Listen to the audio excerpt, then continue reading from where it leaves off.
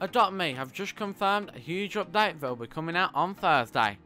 In this video, I'll be telling you all about the new update, which includes a new house, new furniture, a new taxi bundle, and even building tools. But first, if you want to win a golden tiger, all you have to do is like, subscribe, and comment your Roblox user down below.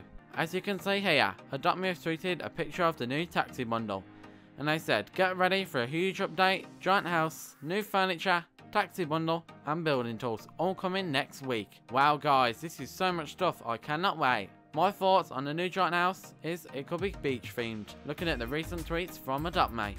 I think the taxi bundle will be around 1,500 Robux for 2 to 3 different cars, and I'll be replacing the Royal Carriage bundle like the Ultra Car Pack did to the Supercar Pack. Maybe players will have to pay for trips around Adoption Island, it'll be a great way to get some bucks. Maybe the taxis will look like this.